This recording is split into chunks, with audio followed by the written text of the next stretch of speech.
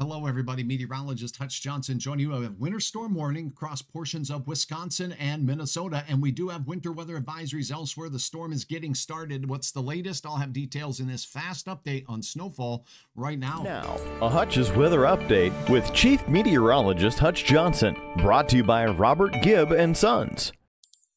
Thanks for watching. Thanks to my fine sponsors. Here's what you need to know. Beginning now and into the overnight hours, we'll have snow out to the west. That's where things get started. And because the storm is really just getting cranked up, the snowfall amounts there will be a little bit lower. But you see a pretty healthy band in pink here working its way through. A narrow band of areas picking up in this 3 to 6 inch category. So a pretty good bed of 3 inches in northeast Montana working its way right through as we go into the afternoon hours. Then it moves into the Red River Valley. So late morning it gets started, and it could be heavy at times as we go through that drive time home, Jamestown, all the way out to Lakes Country here. A healthy band of 3 inches is going to be likely where you see the pink. I'm going to repeat that. These lower digits you see there in the pink band, a good chance at 3 inches. Some will see 6+. I've got an isolated area or two picking up 8 inches or so of snow.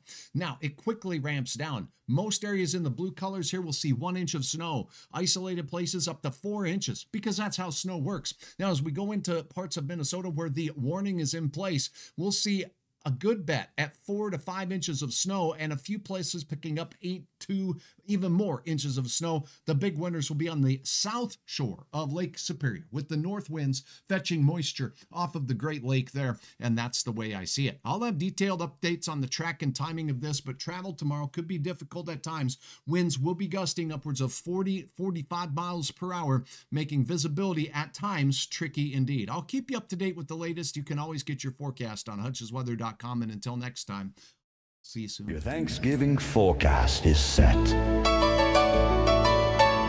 But the real storm watch is when somebody yells, "Are these refs blind?" for the 10th time.